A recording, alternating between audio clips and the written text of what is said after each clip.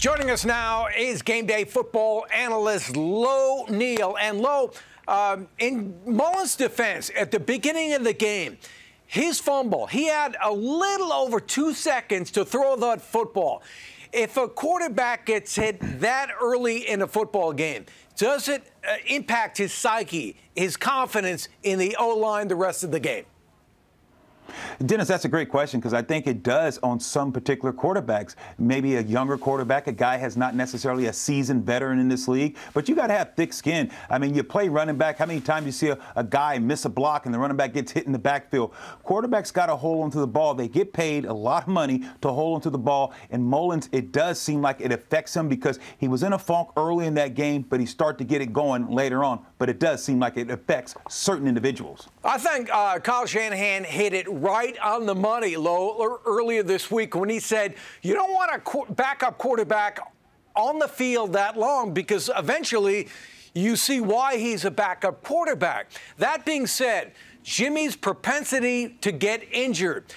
Should the 49ers be looking for a new backup quarterback in 2021? Well, Dennis, I think today you got to see, without a doubt, I think the San Francisco 49ers are going to have to move on from Nick Mullens as a backup. And I like Nick, and you see the kind of guy he can be at times. He can show you sparks and show you that he can play at a high level. But then he's going to give you those 2 or 3 bad plays a game. And you saw that today. Think about it, Dennis. The last 2 weeks, you gave up 17 last week, 24 in turnovers this week. I mean, is it going to be 30 the next week? So think about what's going on with this team. Turnovers have been losing these games, and your quarterback, it starts with him, unfortunately. Lo, a lot of people on social media got excited about C.J. Beathard. You and I both know that was garbage time. It was enticing in some respects. If you're the head coach right now on game day, do you start C.J. the last couple of games? Without a doubt, if I'm the head coach right now, Dennis, I look at C.J. and I look at Mullens and I say, you know what?